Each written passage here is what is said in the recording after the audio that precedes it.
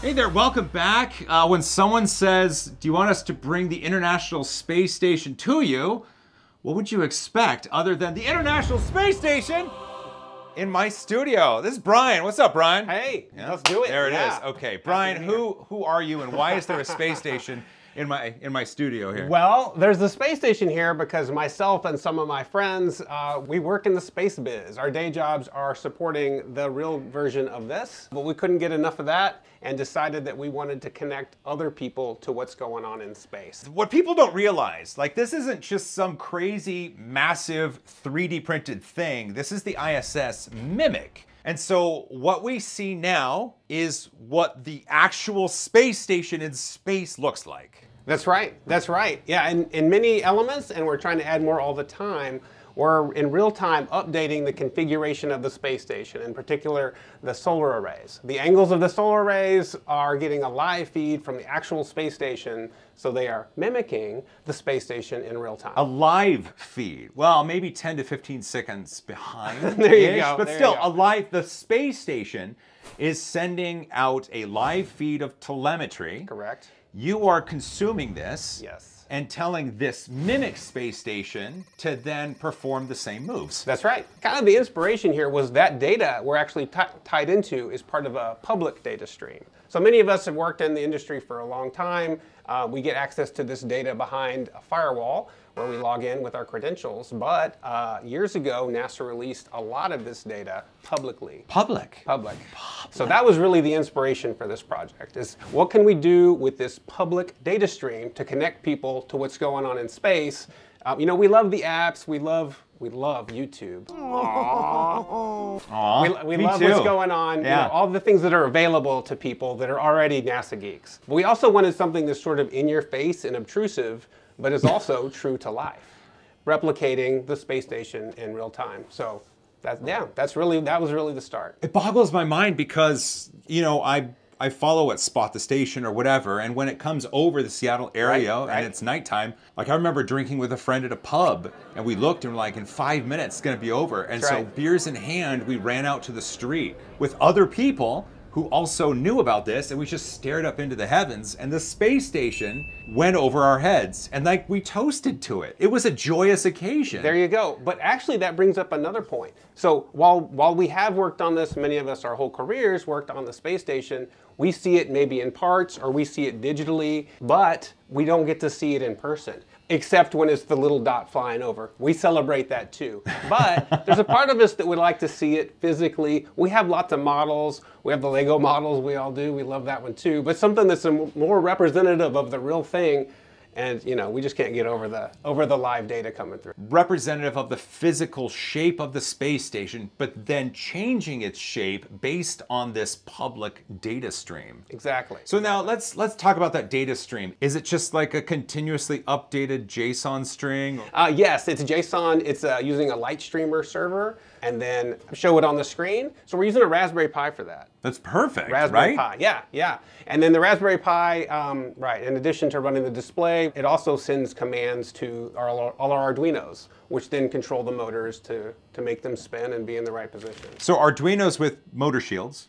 With motor shields, motor that's shields, right. and then all connect up to a Raspberry Pi. That's right. That's receiving the data and then instructing it on how to move. Yep. This is brilliant. When we talk about space travel and trying to get people interested in it, obviously the International Space Station is something that people love, but being able to give something like this to someone who might show an interest in space and then have it mimic what the actual station is doing, this must be great for instructors and teachers. That's why we made it the way that we did. So if we were going to do just one, just for us, we would have used the CAD that we have access to and those kinds of things that are sort of protected, and we could just keep it at work. But we want this is open source. This is a 100% open source project. Yes, 100% open source. And like many things open source, we want help developing it. Please help. But we've gotten off to, so we've used CAD, publicly available CAD. We're using Raspberry Pi and Arduino because those are commonly used in education. And the primary goal is to make this available for educators. Meaning educators, so this, like someone making this model, or the educators working with the students and building it themselves? So there's two ways. Our favorite way is students build this with their educators, because a lot of the technology you're learning coding, you're learning electronics, mechatronics, putting it together, things not working, things kind of going haywire and trying to figure out why. So those are all skills that we want people to experience. Frankly, whether or not they decide to become an engineer or scientist, I just think it's fun to have some time to sort of play in this domain. Oh, I could see this easily being something that inspires the next class of engineers. Especially because I think you're going to be able to manipulate some buttons here and make a dance of it. I think we should.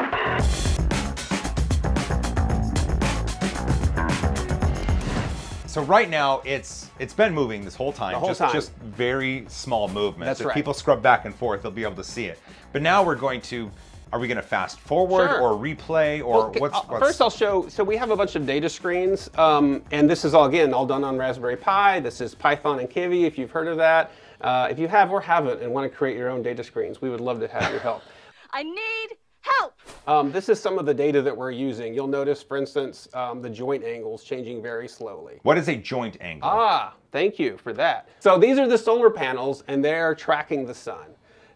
They're rotating continuously. All the power that's used by the space station comes from the sun. So when we're going around the Earth, the station orbits every 90 minutes. So it's about 45 minutes of daylight and then 45 minutes of darkness. So at half the time, we don't have daylight and we're using batteries. So a lot of what we're seeing here is the voltage state of those batteries.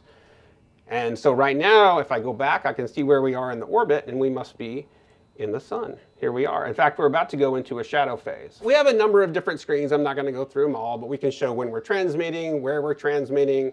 We have GNC data that shows when the CMGs are getting close to saturation. What's a CMG? Control moment gyro. Okay. So that's something that helps keep the station orienting the same way even as it's going around the Earth, or even as there's external loads. I see. Okay. So another thing we can do, since this is slow, we have some recorded data that we can play back at an accelerated rate. So we can play this back at 60 times normal speed. And this is the data we're playing back from how long ago? This is from a few years ago. So this is an autonomous cargo vehicle, HTV vehicle, coming to station. Bringing some supplies and some fresh food for the astronauts. Okay, so these are turning because at the time this is being replayed, it's just they're focused, or they're being turned towards the sun. That's right, towards the sun. And you'll see later it'll change. So if you can imagine, it's coming up to dock. So sometimes you'll see these and they'll turn edge on towards the vehicle as in kind of the approach angle to minimize, they call it feathering. Okay. Feathering to minimize, here we go, feathering for me. So to minimize the amount of impact on the space station. Okay, so then in that data, then it turns things, once the Dragon capsule has docked, then it's able to manipulate the solar panels, turn them back to the sun, and get all the power that it needs. Yes, that's right, that's right. And so it's just, as it goes around the Earth, it's just in a continual state of 45 minutes charge, 45 minutes discharge. That's right. 45. Gee. But the LEDs actually indicate the charge state. So you'll see some of these turning red. That means we've gone from sun into shadow. So red means you're discharging, and blue is charging, and then white is fully charged. And so if you see them all white, you'll know we're probably near the end of a sunny side of the 45 minutes. We're probably going to go into shadow pretty soon. So part of the reason why the solar panels are so large is to collect as much of that sun as possible every 45 minutes. That's right.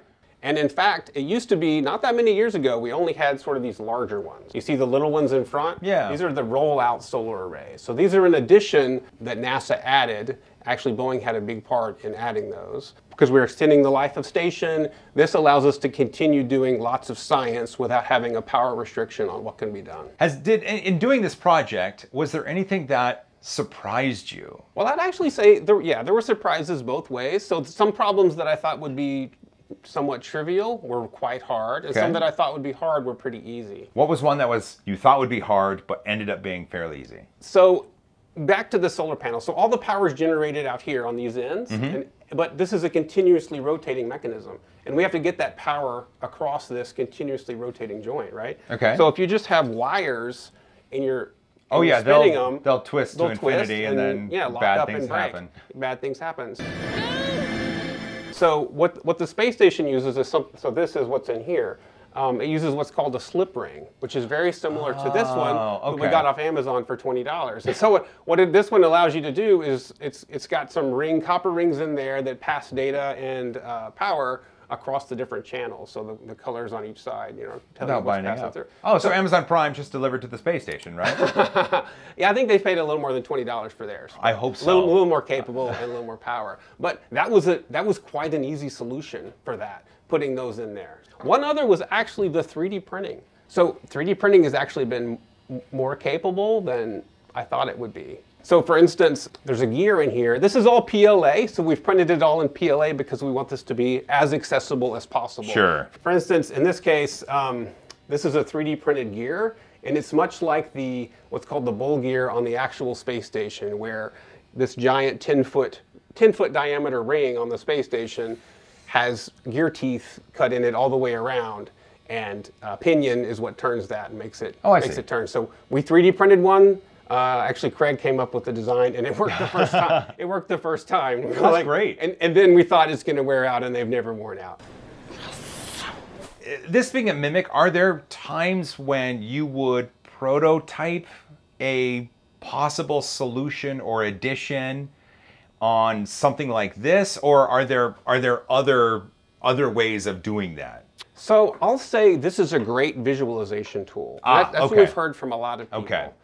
We actually had it inside mission control in the mission evaluation room. And then we were like, well, let's let it stay a little longer. And then we got to have it in there mimicking live during the first all-woman spacewalk, which was quite a milestone to be part of. That's kind of cool. It's in there during the mission. They're doing the spacewalk, and some of us got to be in there with it too. So that was cool. But what we've heard from the people in the mission evaluation room and elsewhere is this is just helpful when you're trying to visualize where things are, particularly where the sun is with respect to the arrays. Oh, yeah. If you're planning a spacewalk, is the crew, if you have an astronaut out here, is she going to be in shadow from where the sun is? All things you can see from the existing tools you have on computers and elsewhere, but actually it can be easy to just grab a flashlight and hold it up and see what's there. In fact, we have a flashlight we left at home that we labeled the sun. And we turn it on and just kind of move it around. Well, generally in 3D modeling itself, a lot of people tell me that while they can 3D model something, having it exist in meat space, 3D printing it really lends a bit of realism to it, and just lets you that tactile feel fills out the rest of the info in your brain. Yeah, and it's been a good visualization tool. So through this project, you're printing things, you're putting things together, you learn a lot more. Plus, you have a lot of inquisitive kids that will keep asking you questions, and you want to know those answers for the next time you're asked. That makes sense. This has been amazing. And just the fact that this is open source and you can have others contribute to its success from around the world really just reinforces that idea in my head that human space travel is a global effort. It is, and I'm glad you brought that up, because I say collaboration is key for this and for what we're doing in the future. Also, even in this project, collaboration has been key. So I mentioned Boeing, who's been a tremendous supporter of this project, sends us a lot of places. It's all Boeing. It's not all. It's mostly Boeing volunteers that are working on this. We're bringing on more people. We're looking for more people. And then also Creator Space is a nonprofit all volunteer makerspace that's just a little further. It's very near the Space Center in Houston, and that's where a lot of the funding for this has come through indirectly to help support these educators and others. We just put in a grant that we're really excited about through the ISS National Lab that's going to help us deploy this in more places. Oh, that's cool. Then we have industry partners like Re3D, which is you should come check them out if you're in Houston. They make large-scale 3D printers. The local county public library, we were able to community build one of these at the library with patrons, students, and then the parents came, and these are all areas of collaboration between entities that, they love providing these opportunities for people to experience STEM in this way. Right. I am geeking out that this is here, and I'm so thankful that I saw you at Open Sauce. That was so fun. Because it led to this here in Seattle. I want you to look at that camera right there and tell people how they can find out more about this project and how they might get involved in helping. We would love for you to join us in this project. Go to issmimic.space. It's just a landing page, but it has a link to our GitHub, our Discord, our YouTube. You can check out what we've got going on there. Jump on the Discord, ask questions. If you want to start building one of these yourself, I strongly suggest you ask us first because we're continuously updating this. GitHub does have all the CAD and all the code. We're working on updating our build guide. That's awesome. If you made it this far, you're awesome. Don't forget to hug each other more. Fight for a cause you believe in. Get yourself to outer space. And as always, high five. High five, over. Yeah! Docking. Yeah!